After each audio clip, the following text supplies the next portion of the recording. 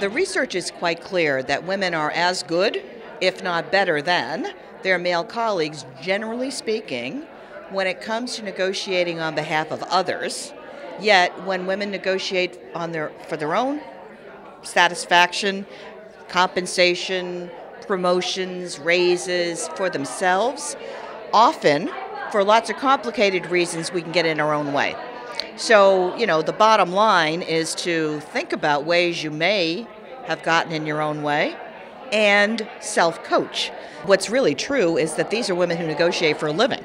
They're excellent at it, or they wouldn't have jobs. They're negotiating with hotels, they're negotiating with clients, they're negotiating with all kinds of vendors in very sophisticated negotiations. And yet, when I did the research, what I was shocked to find is that many of these women aren't really quite good at negotiating for themselves because we're in a situation where we're underpaid relative to the men in the profession. And if you look at the leadership roles, women aren't at that table. Now, some of it is really attributable to a lack of negotiating on the part of the women for their own career success.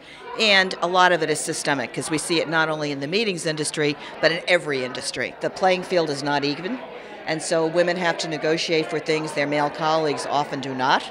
So when you put all of it together, it's really a question of how do you unpack it to a point where women are more comfortable and that when they advocate for themselves, there's not pushback that is unfair because that same behavior, if done by a male, would be just fine. One of the things that I think is important is to think about your approach to negotiation in one of two ways. So the transactional negotiation is one that is really focused on getting an agreement and not as concerned with meeting the needs of the other party.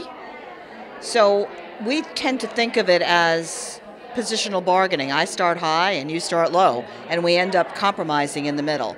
Now, if we contrast that with relationship negotiation, also known as mutual gains negotiation, that's much more focused on building the relationship through agreeing in a very holistic and comprehensive way to meet the needs of both parties to the negotiation. So it's a state of mind more than anything else.